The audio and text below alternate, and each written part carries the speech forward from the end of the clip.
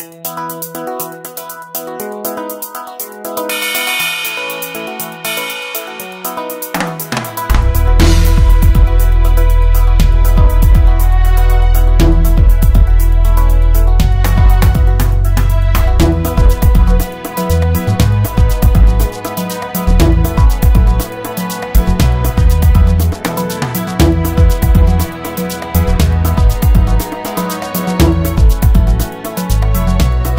Excellency, we cannot thank you enough for all the support and encouragement you've given us. The same also goes to Zenith Bank, who have been steadfast and committed to a long-term partnership with us. We say thank you very much. Now we have seen good football. The vision is coming to reality. You are seeing for yourself that we have good talent in these schools. Where are those stars that we saw in the first edition? Now we have another edition.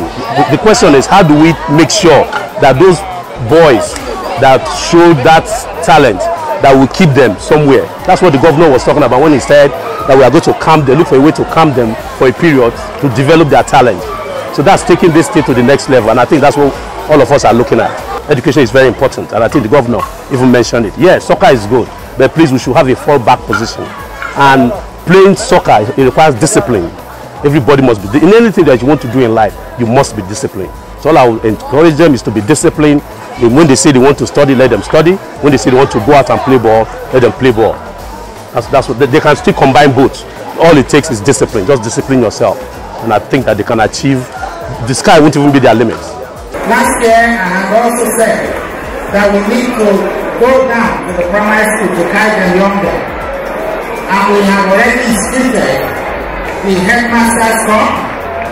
Approval has been given, and in this year 2018, that competition will pick up so that we can discover them, the talents, even much younger than those in secondary school.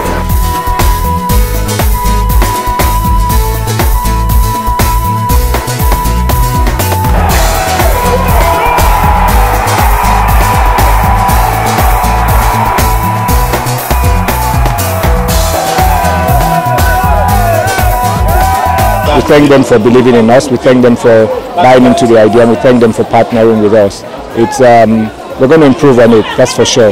We're looking at an academy now where at the end of every competition we can get some of the players we've selected to camp for a while so that we can discover more talent and groom them. So we just need to keep improving and improving. And with Zenith Bank, which is a strong brand, we're sure that we can do it. All gratitude and kudos to the chairman and managing director of Zenith Bank.